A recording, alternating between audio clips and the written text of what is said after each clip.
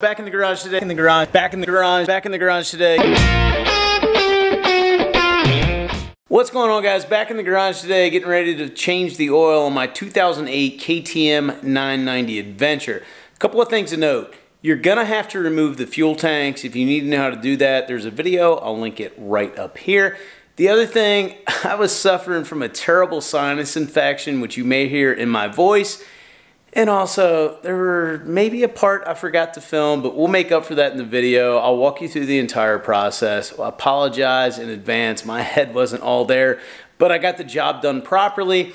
Also, my hair length and outfit may change throughout the video because it took place over a few days. So anyway, let's get to work. Okay, so with the tanks removed, next thing we need to do is get the skid plate out of the way. We're gonna start out here with two 10mm bolts on the front. I'm just gonna use a T-handle. You can use a socket, wrench, whatever you wanna use. Okay, so to get the rest of the skid plate out of the way, we've got a 10mm bolt on each side here. We're gonna pop those out, get the skid plate out of the way, and then we can start draining the oil. All right, so with our drain pan placed underneath the bike, we're gonna get a 19mm socket and ratchet. Got that broken loose. There should be a crush washer on the back of this. We're just gonna let the oil drain right down into the pan. There's the crush washer on the back. We're gonna put a fresh one on before we put this back together. Also, just for better airflow, it's a good idea to, you don't have to take this all the way out, just crack it loose so you can get some airflow down in there and help push the oil out. All right, so while that's draining out, right underneath the clutch, we have an oil screen, and there should be two 8mm bolts we're going to take out right here. I'm not going to be able to get you a very good angle, but I'll show you what it looks like here in a second.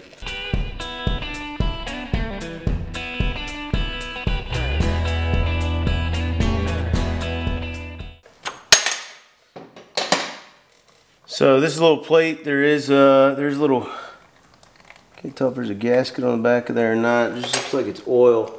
You'll see some more oil draining out here. There is a gasket. It just stuck to the side of the engine. There's the gasket. We'll set that here for a second.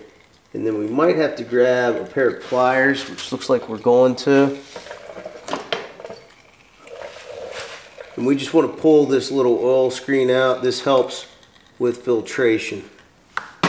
That's what the screen looks like. Now we're going to clean all this up with brake cleaner here off camera, but we'll get that out of there for now. Now we're over here on the left-hand side of the bike. Our next drain area is right here. We need to pull this plug out. I'm gonna have to let this drain over here first because it's not totally done yet, or I can grab another drain pan and put it underneath here. So I pulled my drain pan over using a 13mm ratchet. We're gonna bust this drain plug loose and drain the oil out of this tank as well.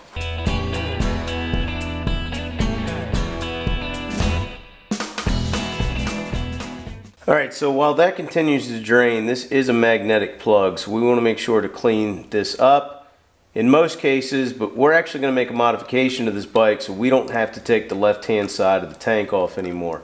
Now technically, the factory calls for lowering this piece out too because it is a little bit lower.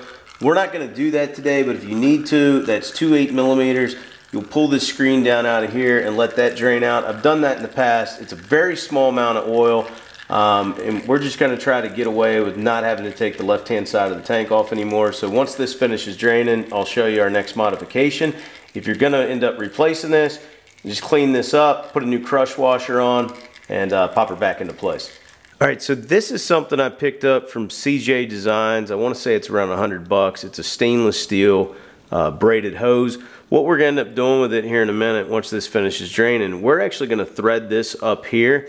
And down here on the bottom we have a drain plug, and it's actually safety wired, so if you want to run safety wire through it, it's safety wired on the bottom plug and up here so you could lock it into place.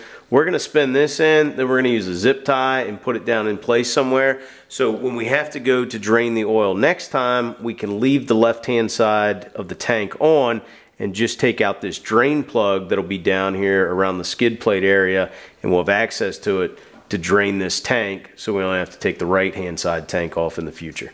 Now what I'm going to do to make sure I don't cross thread this is I went ahead and took the top part apart. I just threaded this piece out of this piece. So we're going to go ahead and thread this in, and then we'll put the actual hose in. Alright, so with the top piece threaded in, now we can thread on the hose, and then we just want to make sure we've got a good and tight seal on everything. We'll use a couple of wrenches to tighten everything up before we start putting oil back in this thing. There we go. Now we just need to find a spot to feed this down through. So in staying on the left-hand side of the bike, we obviously have the new drain hose in place. We're going to take an 8mm and we're going to remove the 2 bolts. You can use a T-handle, socket, wrench, whatever works for you. We are going to pull out the old oil filter. We're going to put in a new oil filter. This is obviously the part I forgot to film, but I'll show some stock footage. You want to put it in rubber gasket first, and then we're going to torque those 2 bolts back down once it's fully drained to 6 Nm. All right, so with our oil screen good and clean, this is the top side. If you look, you can see you've got these bottom 2 ridges facing down. We're going to feed it back into place, make sure it's all the way in. The other thing we need to check here is on this piece, we just need to, we'll clean this up a little bit. Get some of that old oil out of there. Make sure your gasket or your seal is in good shape. And then we're going to set it back into place and then get our 2 8mm bolts. Just start those by hand and then get those tightened down.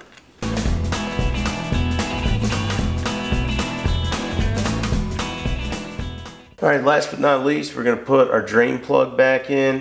It is best to use a new crusher or new copper crush washer. If you don't have one, you've only used it once, you can flip it. We'll get that back in, and then we're going to get that torqued down to 35 Nm.